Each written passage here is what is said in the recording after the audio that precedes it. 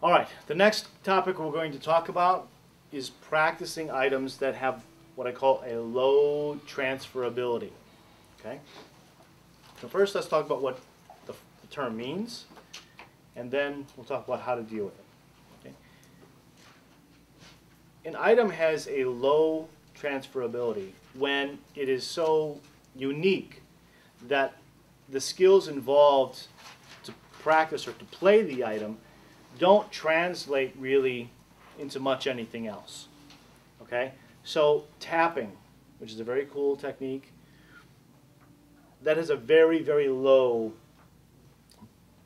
level of transferability. Meaning if you spend an hour today practicing your tapping, you'll improve in your tapping, which is great, but there aren't really any other benefits to that. Maybe a little bit with the legato and the left hand that might be required to play along with it. Okay? But certainly it's not going to help your picking hand at all. Right? So zero benefit there. Right?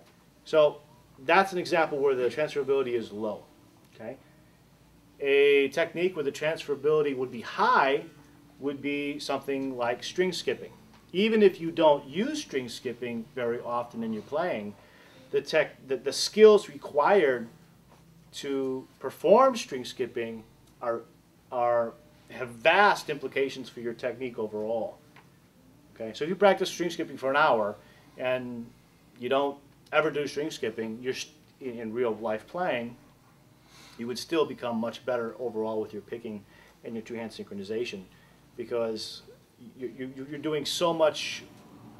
The work required to perform that is so great that your normal picking and two-hand synchronization will benefit from it a lot. Does that make sense? Okay. Now, so those are two examples of opposite extremes, tapping and string skipping.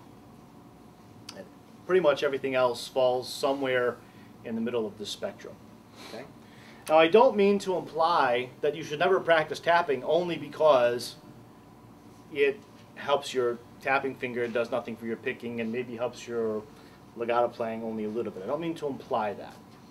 What I'm trying to say is that you should just simply be aware that some items have a high degree of transferability, that the skill set required that you're improving on will filter into other areas, will trickle down into other aspects of your playing. Okay? You can practice those low transferability items, but if you have an hour to practice, don't spend all day doing tapping, because what happens? It's like you didn't practice at all as far as your picking hand is concerned. Okay? What happens when you don't practice for a day? Are you better, the same, or worse the next day? Typically, slightly worse, right? Because there was no training being done, zero. All right?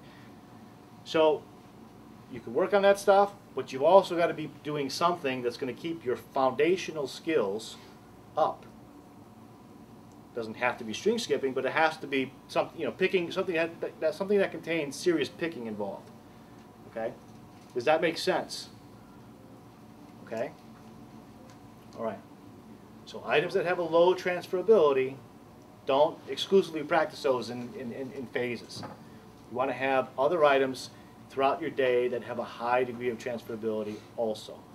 And then you can mix them together, but just be careful with exclusively getting into those tapping phases or something else where the transferability is very low.